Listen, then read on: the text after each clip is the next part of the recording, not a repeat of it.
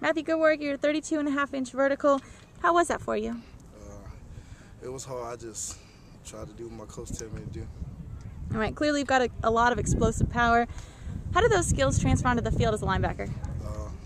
Well, my coach always told me you need your legs to play linebacker, and strength, speed, you need all that, and I try my best to work on that. All right, clearly you're very athletic here.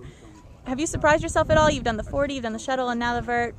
Yes, ma'am, because the last combine I went to was slower than all that. I never had a time like this before. All right, well, it's great to see improvement. Good luck. Thanks. Yes, ma'am.